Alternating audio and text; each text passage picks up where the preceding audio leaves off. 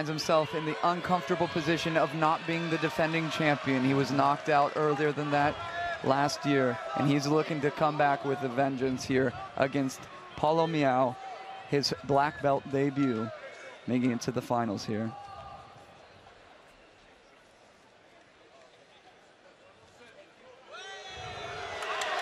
Scores. That's huge. One referee, both referees retract it. Both side referees retract it.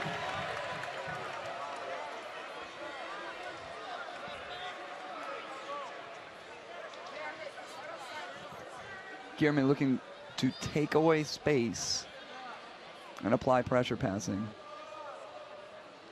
No easy feat passing Paulo's guard.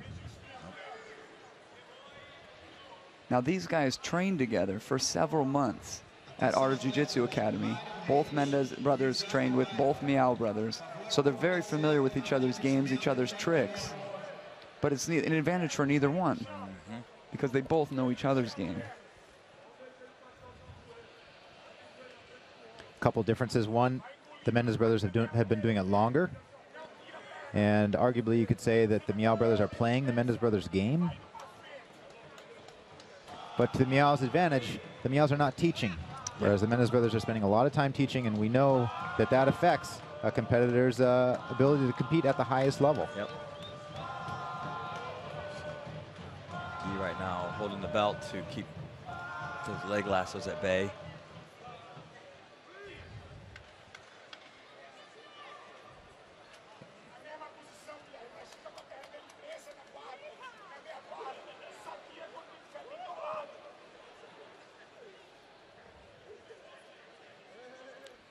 Paulo utilizing the double lassos.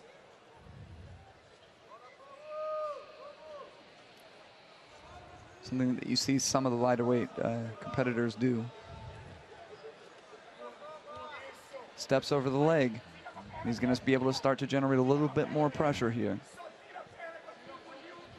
Yeah, he may opt to pass towards his right and then change it back towards a leg drag on that left side, that belt grip. Sometimes you're able to get this ankle and walk back towards that lasso side.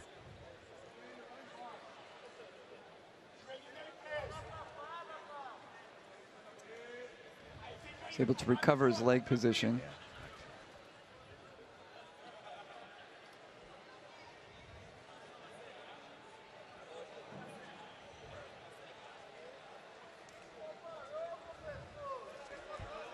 Switching to the collar and leg lasso.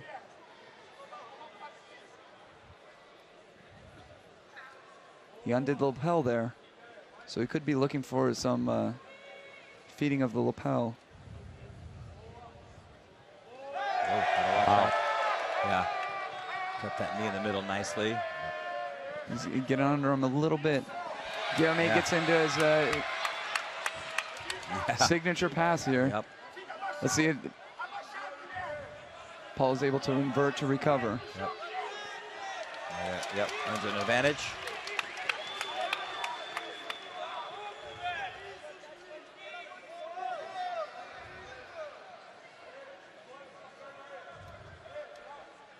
I haven't seen that advantage go up on the board.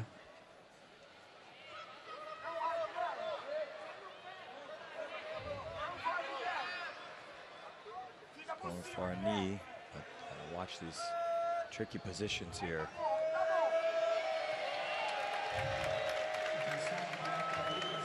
First points on the board go to Paulo. The arm He's here. going for an arm lock. An arm lock he's experienced very well. Going behind the elbow, working the 50-50 arm bar. And if the arm lock isn't there, you could potentially use it to just recover out of the 50-50.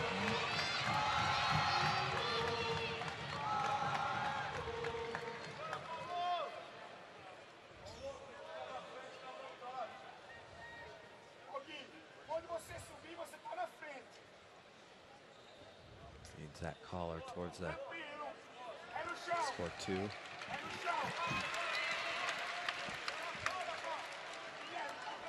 Very interesting to me that that advantage was not recorded by the scorekeeper. And that could play a role.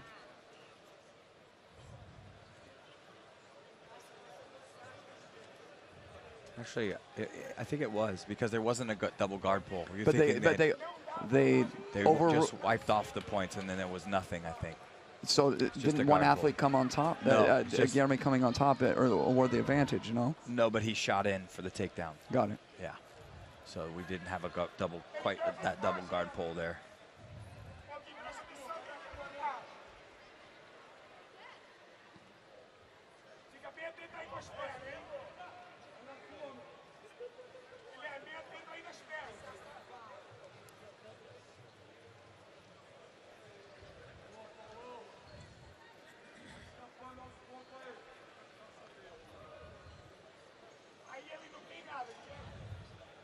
This is some tangled legs right here. Yeah.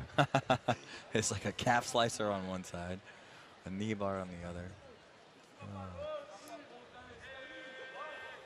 Both have the collar grips.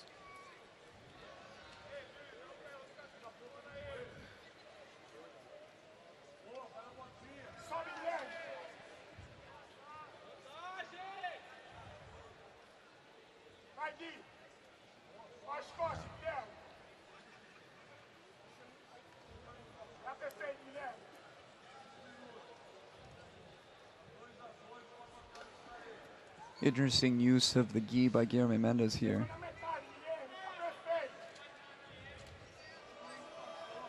Well, it's holding Paulo to that side pretty well.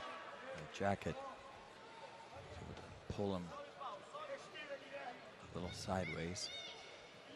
And both guys are utilizing the same grip. Mm-hmm. Yeah.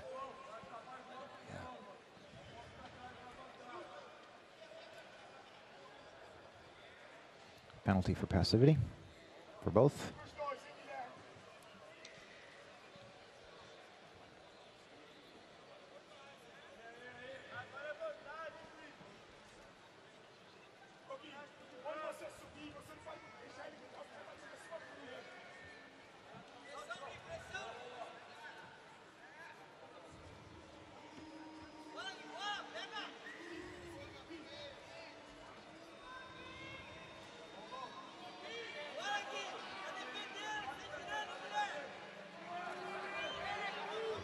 That ankle lock's looking better all the time that Guilherme has.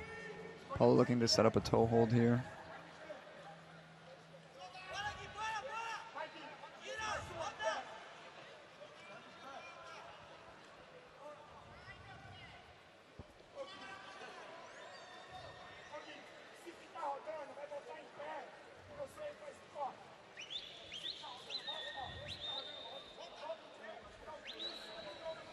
.345. Guy winning by a single advantage. That ankle lock is looking... Looks definitely better. He might win himself an advantage for that. Hard to imagine Paulo tapping to it. Yeah.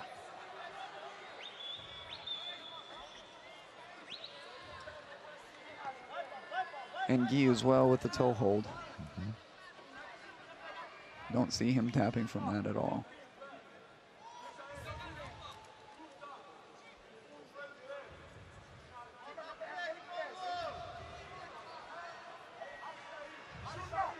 No. Toe hold's looking better now. That's toe holds tighter on this side for sure. Good leverage now. Oh. Getting a facial reaction. That was painful.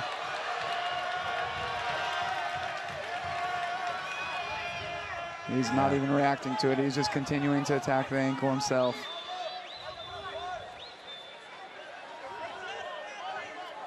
Both competitors remaining calm.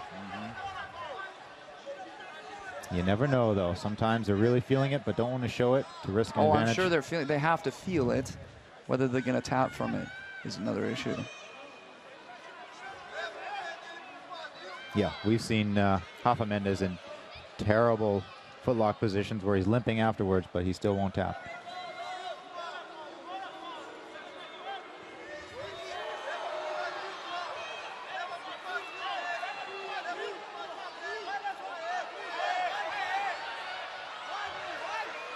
He needs to roll towards his right side. Oh, Now the leg is straightened out, Yeah, much less effective. Better. It's about gone on the toe hold. But the ankle lock is still there. Yep.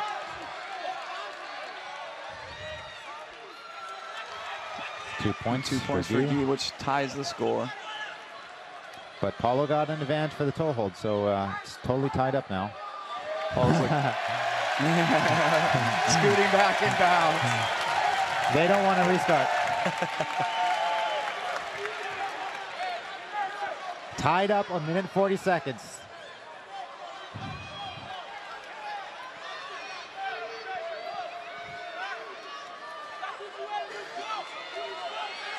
Paulo's going to run into trouble with these advantages here, because this ankle lock certainly is going to earn an advantage. Yeah, that ankle lock definitely would have most people tapping. Yeah. It's right on the right spot. For those that say he's just working for advantages, I say let your foot be put in that position. Yeah, that's tight.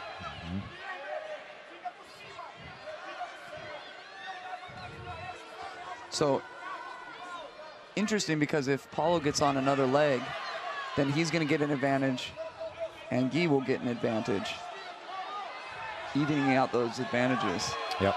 Because Guy's got one built in here. Yeah, this is...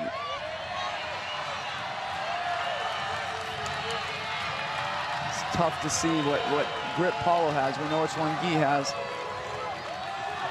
And if he turns on the juice, then we're looking at a decision either way. The crowd cheering on their respective athletes. Yeah, Guy, I thought Guy did a good job when he stood up and put his foot flat on the mat, because then you're not having a footlock attempt at all, because you were 30 seconds. This is getting in worse position for sure. I think it's safe to say they're yelling, "Come on top." They are yelling, "Come on top." I see half the crowd pointing up. 10 seconds left. Advantage to Guy.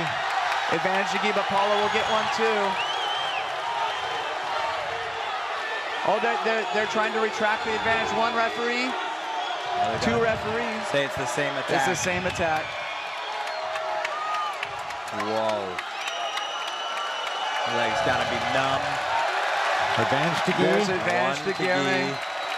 Will Paulo get an advantage? Will he get one?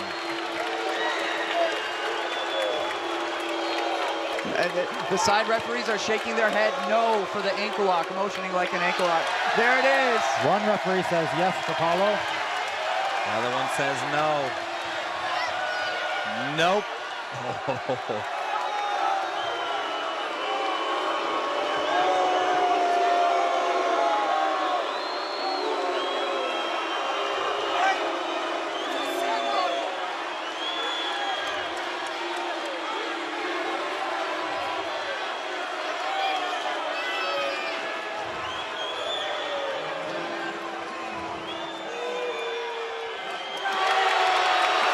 Guilherme Mendes. That's certainly going to be very controversial. It is. One of the side referees that awarded the advantage to Paulo is shaking his head, and he's one of the most senior referees too. That's certainly going to be controversial, but good sportsmanship displayed by the athletes to the referees right here. Yeah. These guys are professionals. They respect the job that they do. I don't know how they're both walking right now. Yeah.